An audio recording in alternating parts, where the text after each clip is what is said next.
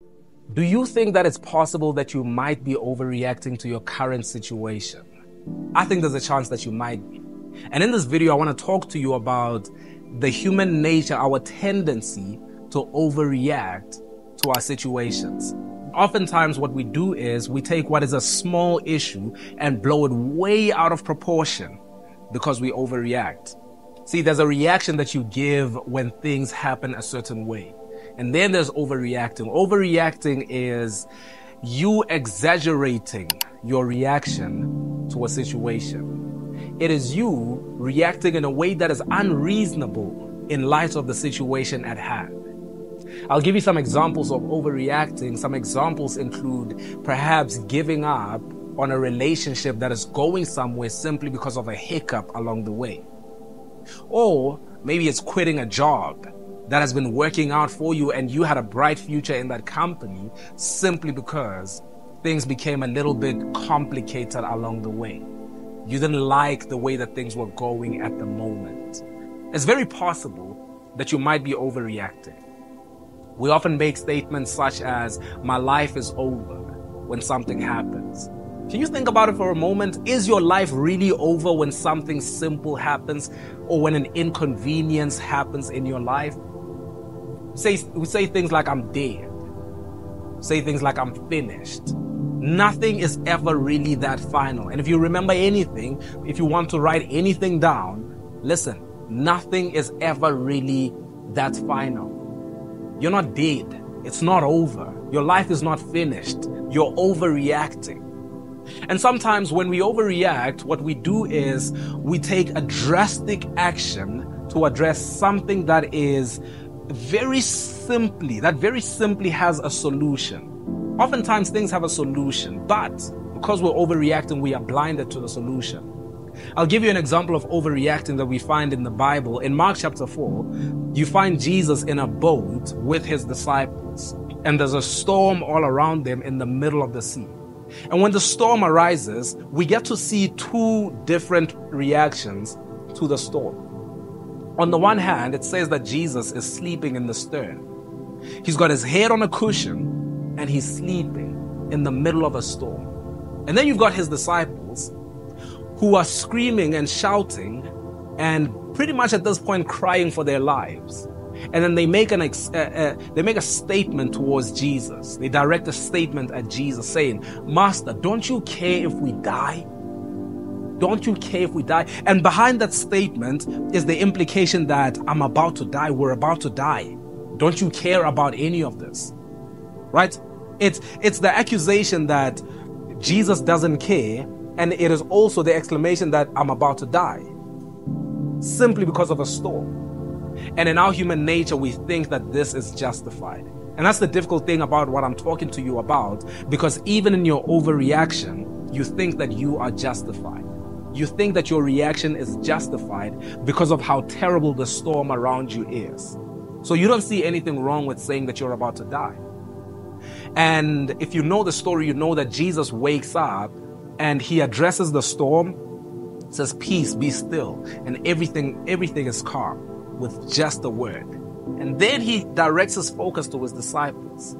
And you would think that Jesus would be understanding to say, "That was a wild one, wasn't it?" But he doesn't say that was crazy. He says, "Why do you still not believe? Where is your faith? Why are you still struggling to believe?" And the assumption with this is, you should have known. You should have known that it was not as bad as you said it was. You should have known better than to say something like, "We're about to die." You should have known better than to say something like, "Don't you care?" Should have known better. That's what Jesus says. He doesn't say, "I get it. You had a close one." So I want to say to you, you might be overreacting. Abortion is overreacting. Sometimes closing the doors on your business might be overreacting. For some of you, divorce might be overreacting. Some of you giving up on that relationship that is promising might be overreacting. You might be reacting in a way that is permanently destructive to something that can be fixed. And the reason why you're overreacting is because you lack faith, according to Jesus. According to Jesus, it's because you don't have the faith that things will work out for my good. And so you overreact in the middle of a situation that has an obvious solution. I remember I had a conversation with someone and they had just fallen pregnant, and they fell pregnant while they were still a student in university. And she said to me, my life is over. My life is over. Either I'm going to have to abort this baby without anyone knowing, or I'm dead. And as I was listening to her, I said, that's very interesting. Because she was 21 years old, first of all. I thought about the fact that my mother had me when she was 19 years old. It hardly seems like her life ended. And I'm so glad that I am here today. I'm so glad that she didn't overreact to something that was so simple. And so I remember I had a conversation with her and I said to her, what do you mean your life is over? What do you mean it's over for you? What do you mean you should probably terminate this baby or your life is over? Well, my parents are gonna Well, also my studies, I'm in my final year and I said, do you know that there are people who have been exactly where you are right now and they figured it out? So I said to her, let's just sit down and imagine 5 years from now. Let's just imagine that you don't abort this baby, and 5 years from now or 10 years from now, we're sitting having a conversation. What's the worst that you think will have happened after all those years? Well, I guess I could figure it out. So do you think you might be overreacting right now? I guess so. I'm overreacting. Some of you have given up on things way too soon. You've given up, and that was an overreaction.